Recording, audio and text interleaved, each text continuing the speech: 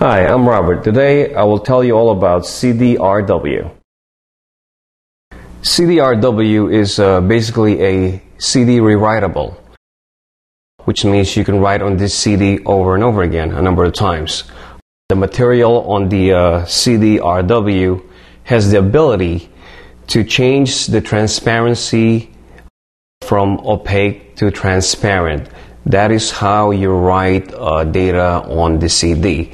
If it's transparent, you can write on the CD. If it's opaque, that means the data is already stored on that CD or CDR or CD-RW.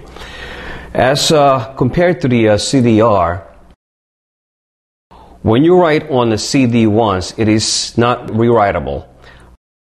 The difference between CD-RW and CDR is that CD-RW media has the ability to change transparency, and therefore you're able to rewrite on the CD over and over again. The CDR does not have that ability.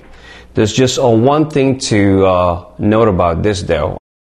The CDR will work on any player, but the CD-RW is not as friendly, and it will not work on older players.